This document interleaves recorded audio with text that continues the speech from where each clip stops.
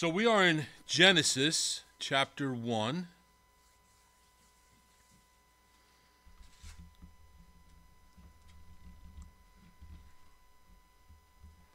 And today we're going to look at the 6 days of creation.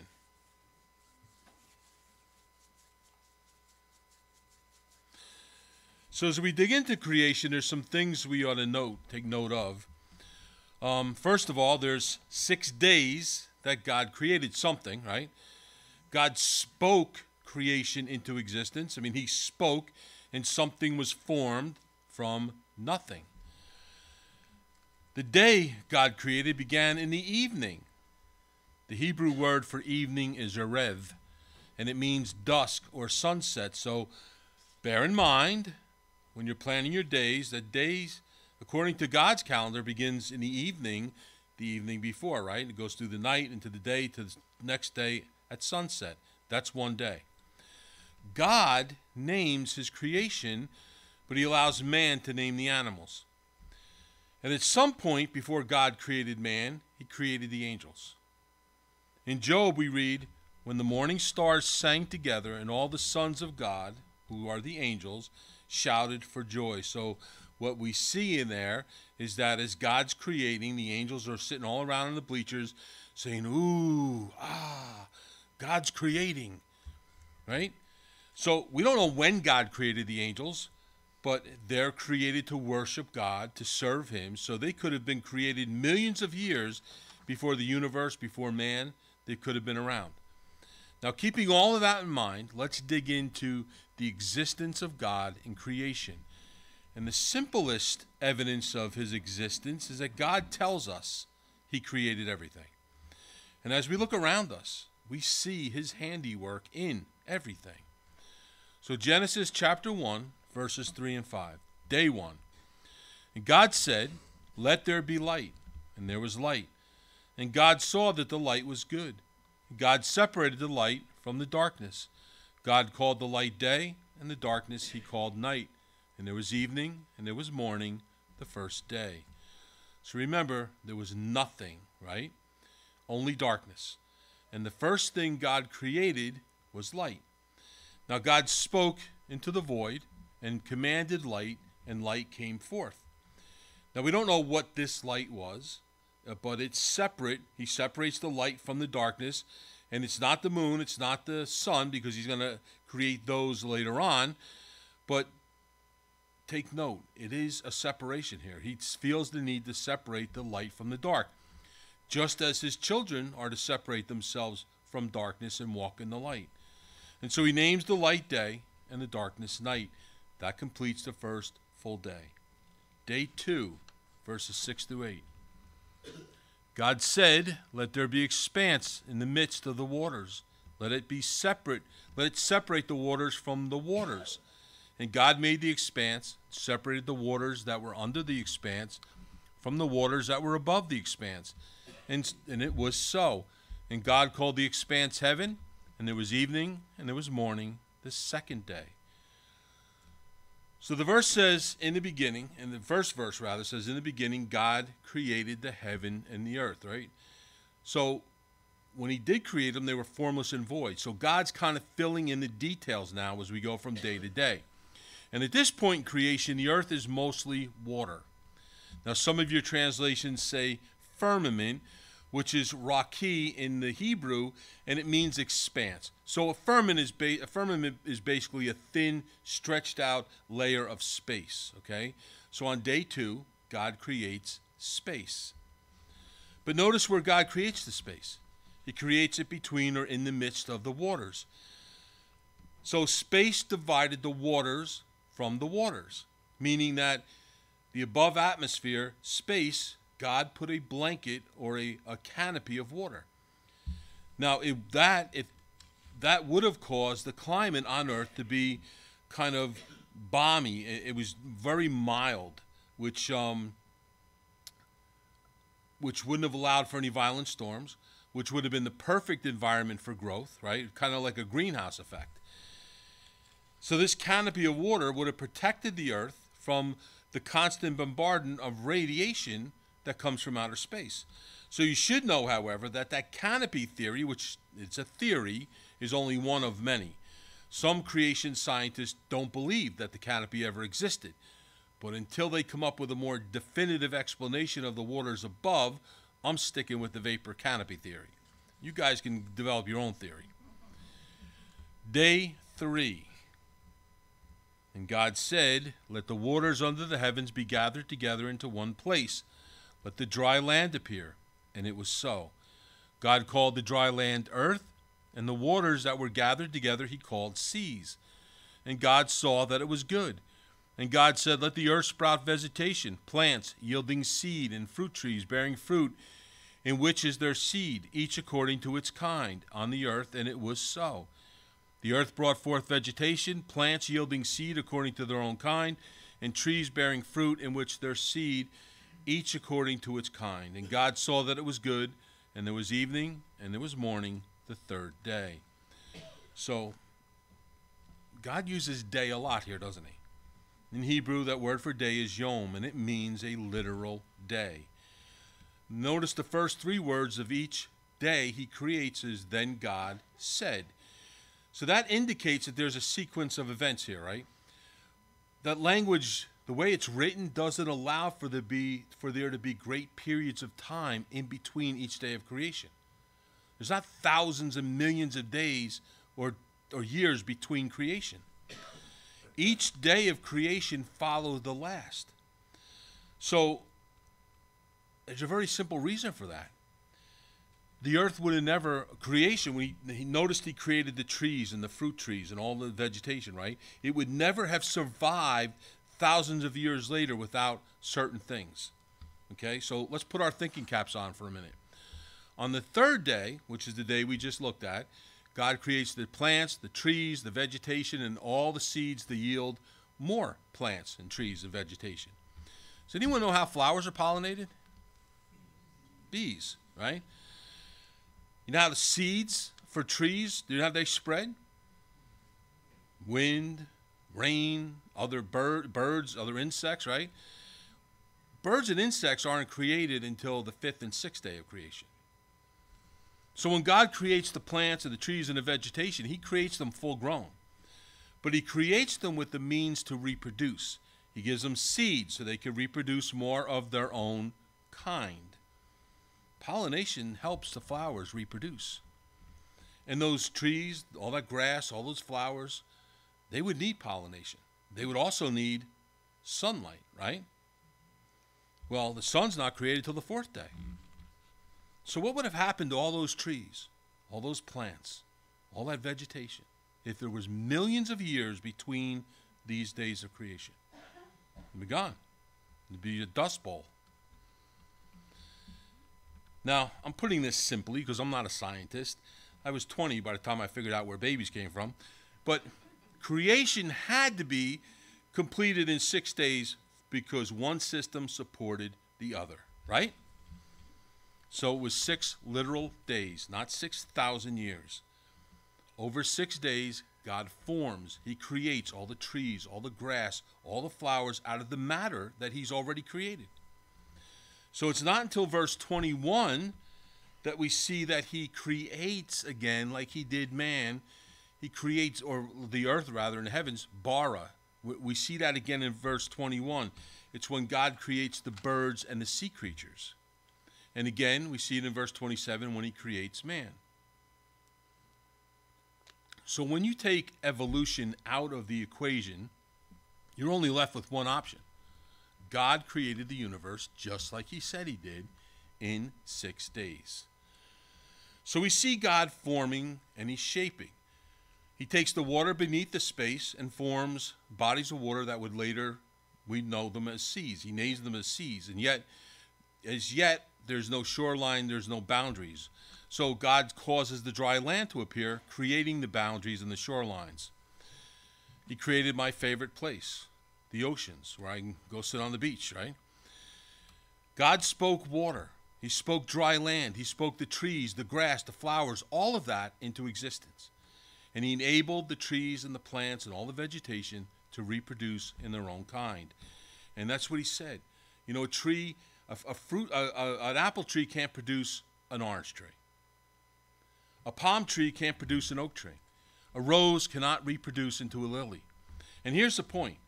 God did not create a tadpole, just leave it alone for millions of years so it would grow into an ape, who would eventually grow into a human being. I'm telling you, it takes more faith to be an atheist, doesn't it? A tadpole can only grow into something of its own kind. An ape can only turn into something of the primate kind. It can't evolve into a man. There's order to all of this. There's planning. There's a design, and that means there is a designer. There's a creator, and the creator is God. God saw what he created, and he said it was good.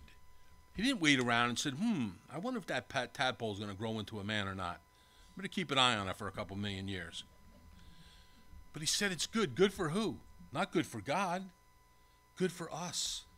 He made all of this for you and I, for our pleasure, because he loves us. And because he loves us, we can sit under a shade tree on a hot sunny day and be cooled. Because he loves us, we can enjoy the sweetness of an orange or an apple or a pear or some other fruit. Or an Hawaiian donut, which we're all going to probably hit up this week. We'll talk to Danny. Those things provide nourishment for us. They're loaded with nutrients that protect us. God put thought into every single piece of fruit. When you feel the soft grass under your feet, when you lay down on that carpet of green, think about how much God cares for you to give you that comfort, to let you enjoy that. Because he loves us, he's let us live on a land that we can travel on, seas that we can navigate. He's given us resources to build places to live and food to sustain us. The air that we breathe is from God. God created all of this for you and I. And how does man repay that love? They credit random chance for creation. They love the creation rather than the creator. Day 4. And God said, let there be lights in the expanse of the heavens to separate the day from the night, and let them be for signs and for seasons and for days and years. And let them be lights in the expanse of the heavens to give light upon the earth. And it was so. And God made 2 great lights, the greater light to rule the day and the lesser light to rule the night, and the stars. And God set them in the expanse of the heavens to give light to the earth, to rule over the day and over the night, to separate the light from the darkness. And God saw that it was good, and there was evening, and there was morning, the 4th day. So God makes another division here. He creates the light, the greater light, which is the sun, and the lesser light, which is the moon.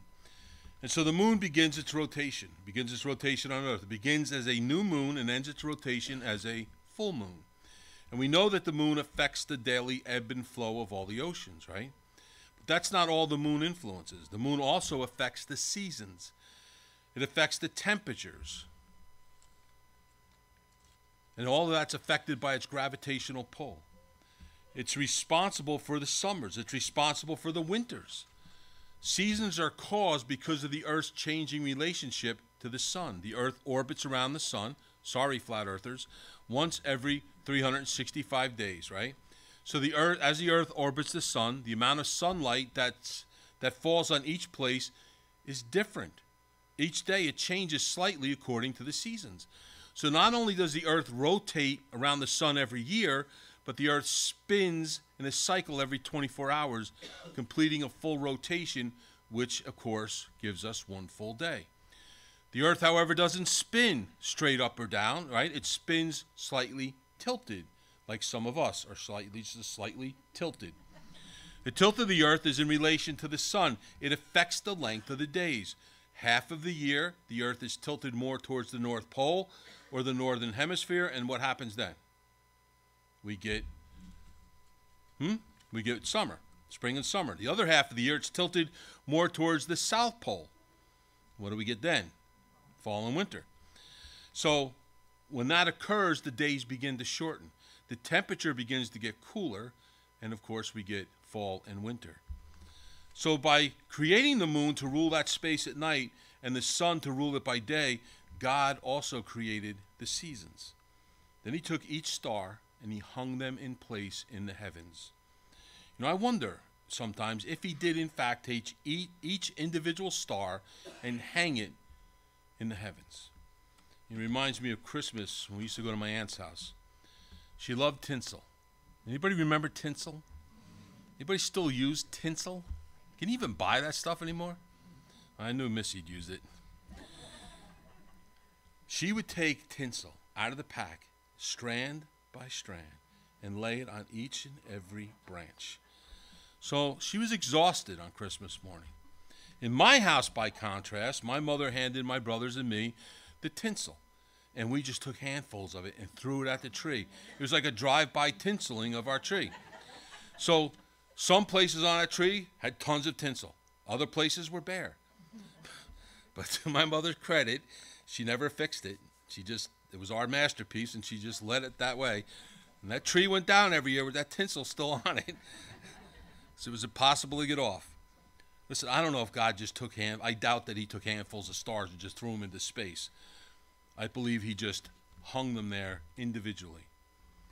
Because everything that God does is done in perfect order. So he put every star where it belonged. So the next time you look up at a full moon or a starlit night, thank God for his creation. When you gaze up the stars, know that God had determined exactly where each one should go.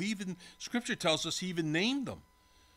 He determines the number of the stars. He gives to all of them their names. Psalm 147, verse 4. So he hangs them there because he loves us, because he wants us to go out at night and see a beautiful starlit night. All of creation exists because God loves us, and he wants nothing but the best for us. And if you want more proof of his existence, just think of the position of the earth in the universe. God created the earth and placed it perfectly in the midst of the universe. Any closer to the sun, we would roast. Any further from the sun, we would freeze to death. So our position in relation to the sun gives us the right amount of light and warmth. Without light and warmth, the plants couldn't grow. If we were too close to the sun, all the life-giving water on the planet, you ever think of this? All the water would just evaporate, and we would die. If we were too far from the sun, all the water would freeze on the planet. In fact, the fact that the earth rotates every 24 hours and revolves around the sun 365 days gives us a sustainable environment. If we had long periods of time where a particular face of the earth was turned away from the sun, it would freeze. Scientists call this, they have a name for it. It's called the Goldilocks zone. The Goldilocks zone. In reference, of course, to Goldilocks, whose porridge was not too hot, not too cold. It was just right. God has to have a sense of humor. Day 5. And God said, let the waters swarm with swarms of living creatures, and let birds fly above the earth across the expanse of heavens. So God created the great sea creatures and every living creature that moves, with which the waters swarm, according to their kinds, and every winged bird according to its kind. And God saw that it was good. And God blessed them, saying, be fruitful and multiply, and fill the waters in the seas, and let the birds multiply on the earth. And there was evening, and there was morning, the 5th day. Just consider all the different varieties of birds and insects that are out there.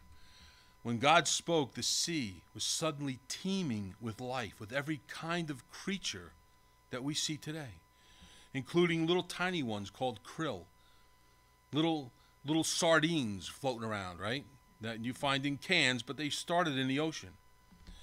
Medium-sized fish like salmon, bigger fish like marlin and swordfish, and much larger creatures like whales and plesiosaurus. Yes, God created dinosaurs along with everything else. And notice that before God creates these creatures, he creates the perfect environment for them to live in. The seas were created. There was light, there was air, there was water, there was soil, there were all the chemicals needed for life, the plants, the trees, the vegetation. All these things needed to sustain life were created before he ever created more for life, right? The birds, the animals, the sea creatures, and man. God said to his prophet Isaiah, for thus says the Lord, who created the heavens. He is God, who has formed the earth and made it. He established it. He did not create it empty. He formed it to be inhabited. I am the Lord, and there's no other. So God created the earth. He created it to be inhabited. That's his plan. That was his plan from the beginning, to create the perfect environment and then fill it with life. God created the oxygen and the air that we breathe, the water and the food needed for life. So God created the perfect environment for all the living creatures that he would create. And once the environment was just right to sustain life, God created the birds of the air, the fish of the sea, the hummingbirds, from hummingbirds to whales. He created the crabs and made them delicious. He created the lobsters and made them equally as delicious, the alligators, the sharks. And he also, on this day, for remembrance, created the square fish that McDonald's and Burger King put on their fish sandwich. He created life. He brought them to life. He spoke them into existence. He made them a living, breathing creature. God says, let there be life in the air and the seas, and then he blesses them, and he says, be fruitful and multiply. Now, we don't know how many of each kind of bird and each kind of fish he created, but we know from the flood story, that he only needed 2, right, of every kind to reproduce all the kinds we see today. So it's possible that there was only a few fish, only a few birds, but they multiplied. And he's not finished creating. Day 6. God said, let the earth bring forth creatures according to their kinds, livestock and creeping things and beasts of the earth according to their kinds.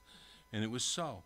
And God made the beasts of the earth according to their kinds, and the livestock according to their kinds, and everything that creeps on the ground according to its kind.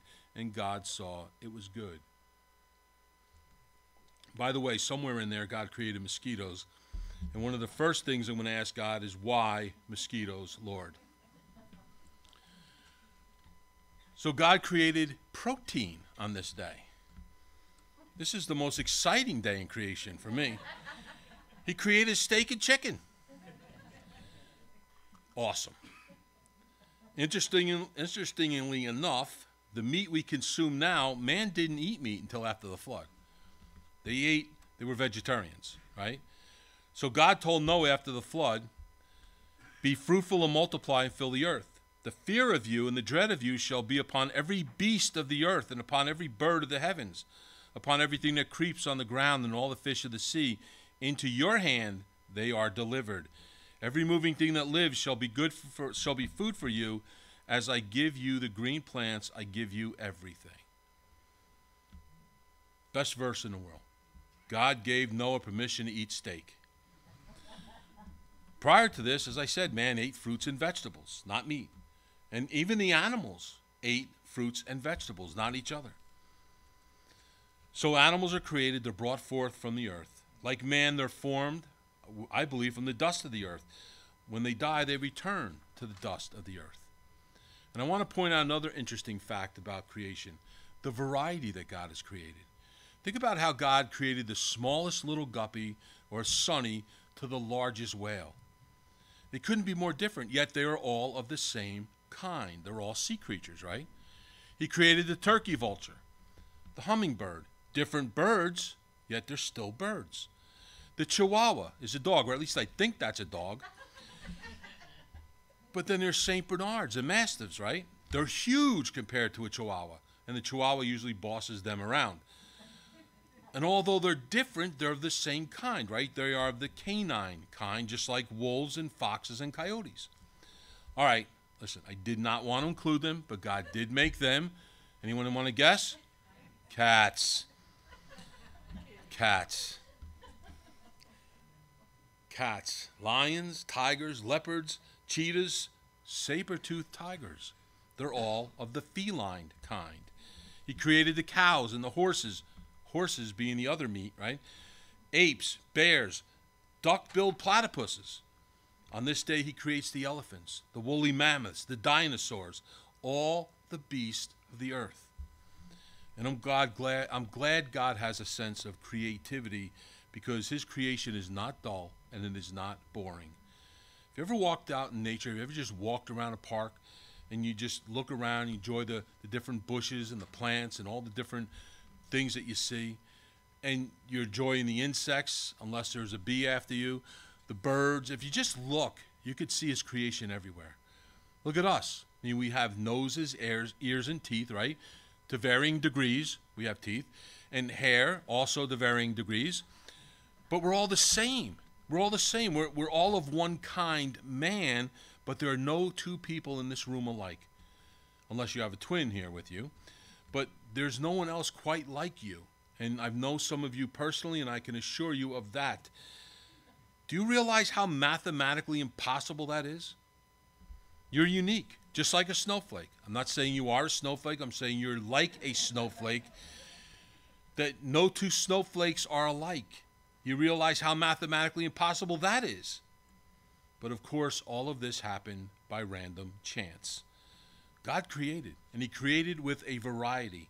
You know, in his letter to the Ephesians, Paul wrote about God's manifold wisdom, and that word manifold means varied. It's the same meaning where Joseph's coat of many colors.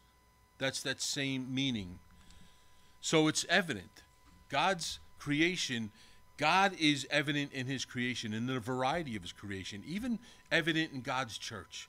Because the church is made up of many different people, many different races, colors, and it doesn't look, God doesn't look at the covering of what we look like on the outside. He looks on the inside. He looks at our heart. Because we're all God's creation. And God's creation, all of his creation, even mankind, reflects his manifold wisdom. So on this day, God creates the insects. And to further show the creativity of God, he creates something called a bombardier beetle. And I singled this one out because my son Brian was excited to tell me about this one yesterday. I never heard of a bombardier beetle or what it did, but it's amazing. This insect has gained popularity among scientific circles because of the chemicals that it sprays. It sprays a caustic mixture. There's two separate chemicals within this insect. And when it gets attacked, it mixes them together inside of itself and sprays it out on its enemies. Scientists are baffled how this beetle could store these caustic chemicals within it and not destroy itself in the process. They have no idea how this happens. So I'm going to read you an article from Science and Faith magazine. It is still a great mystery to researchers how an insect can harbor inside itself a powerful system potent enough to trigger a chemical reaction that could easily cause it harm while also isolating itself from the effects of that system. No doubt the existence and working of this system is too complicated to be attributed to the insect itself. It is still a matter of discussion how the bombardier beetle makes such a system work within its tiny body, measuring about 2 centimeters in length, when human experts can only perform it in laboratories. The only apparent truth here is that this insect is a concrete example completely refuting the theory of evolution, because it is impossible for this complex chemical system to have been shaped by a series of coincidental variations and passed on to future generations. Even a minor deficiency or defect in a single piece of this system would leave the animal defenseless, so that it would soon be killed, or it would cause it to blow itself up. Therefore, the only explanation is that the chemical weapon in this insect's body had come into being with all its parts all at once and without defect. And the conclusion to be derived from this example is that God has created all living beings uniquely and without any prior example. It could have only been designed this way from the very beginning.